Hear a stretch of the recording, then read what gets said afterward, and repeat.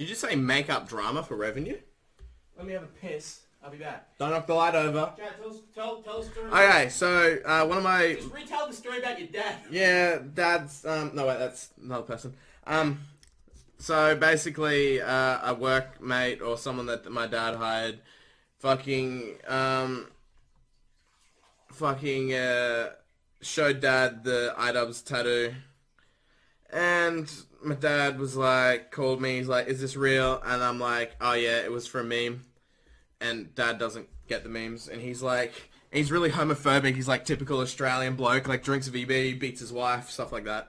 And he's like in these exact words, and he didn't say it like as in a meme. He was like, what are you, fucking gay?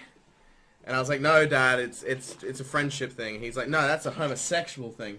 I don't have homosexuals in my family. Did not say that. Yes, he fucking did. Jesus Christ. He's like, I hate the... I don't want to say...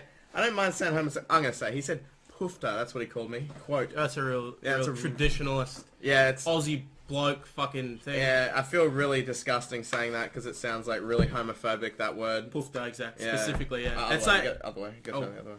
I can have it that way, but I mean, it just takes... No, we'll get it going. Yeah. So, yeah. Basically, yeah, Chad's, got abandoned by his father. That's right, Mum still loves me. Thanks, let's first, Mini Star Shots TV. Do we have any things that I need to go through first?